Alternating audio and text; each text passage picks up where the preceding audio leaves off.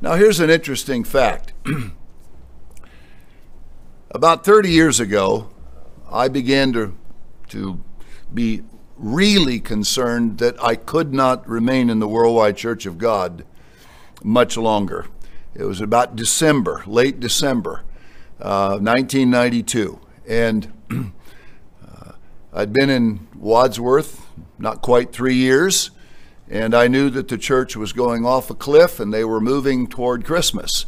I saw other things. I couldn't get too many people to believe that they were moving toward Christmas.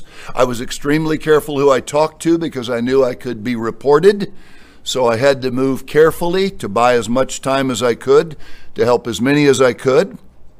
But an interesting fact about that time 30 years ago was that the last time Christmas came on Tevet 1 was 1992, 30 years ago.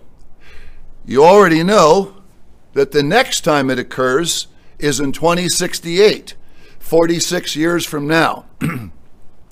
That means that once in 76 years, Tevet 1 is again Christmas. And it so happens it's this year.